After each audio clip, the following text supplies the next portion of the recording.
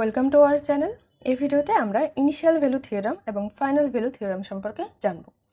তো ল্যাপ্লাসের initial value theorem ব্যবহার করা হয় কোনো একটা সিগন্যালের বা কোনো একটা ফাংশনের ইনিশিয়াল ভ্যালু আইডেন্টিফাই করার জন্য, এবং ফাইনাল ভ্যালু থিওরাম ইউজ করা হয় কোনো একটা সিগন্যালের ফাইনাল ভ্যালু আইডেন্টিফাই করার জন্য। তো এখন যদি দেখি যে ইনিশিয়াল ভ্যালু থিওরাম অনুযায়ী কি বলা হয়, যদি কোনো একটা ফাংশন থাকে এফ অফ টি এবং তার Laplace transform F of S, তাহলে এই ফাংশনের ইনিশিয়াল ভ্যালু যদি বের করতে চাই, তার মানে টি ইকুয়াল 0 টাইমে টি টেন্স টু হবে 0 ইনিশিয়াল ভ্যালুর জন্য, আর ফ্রিকোয়েন্সি ডোমেনে এস টেন্স টু হবে ইনফিনিটি।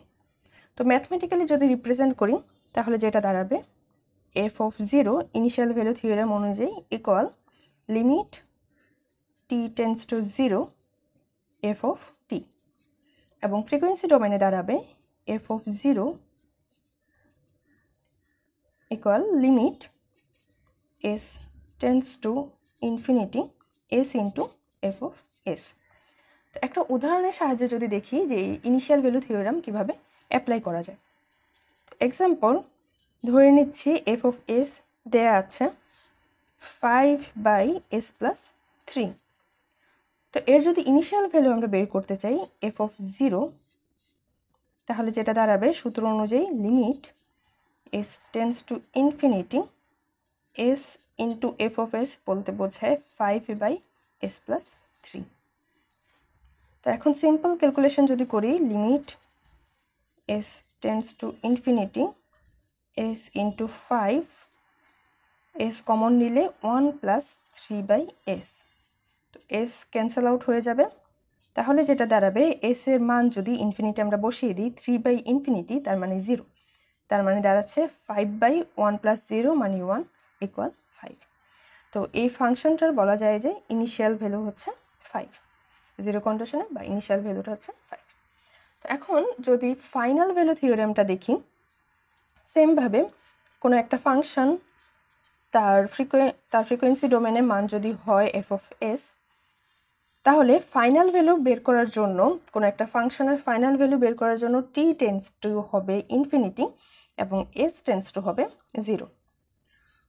তো সেমভাবে F of 0 final value theorem অনুযায়ী হয়ে যাবে F of infinity limit T tends to infinity F of টি, এবং ফ্রিকোয়েন্সি ডোমেনে হবে F of infinity equal limit S tends to 0 S into F of S.